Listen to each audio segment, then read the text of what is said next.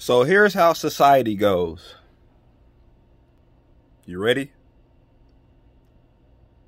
You gotta have a lot of money out here. Now, you gotta have a lot of fucking money.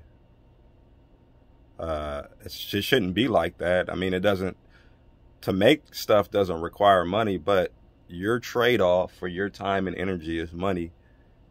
And if you don't want to give your time and energy to anything, then you're going to be locked out of society. You're just going to be locked out.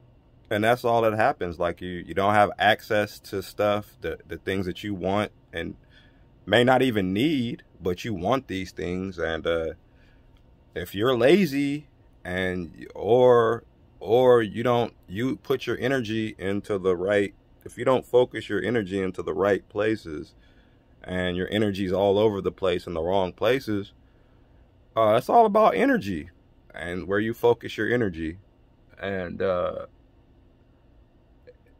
if you don't focus your energy in the right place and tune yourself to the right frequency, then you're going to get locked out of society. You're not going to have access to the things that you want and need. And it's simple.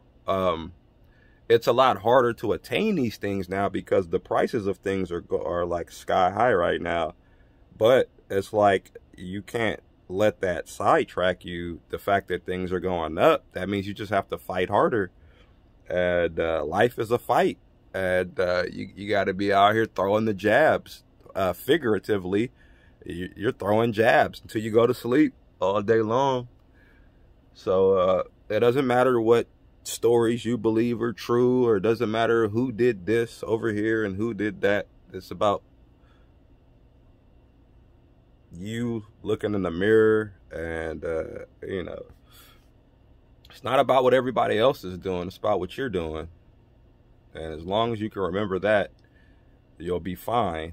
And worrying about the past and even worrying about the future can be detrimental in you not being able to focus and do what you need to do right now. Worrying about stuff that you did before so you got to live in the now, man, and stop living in the past.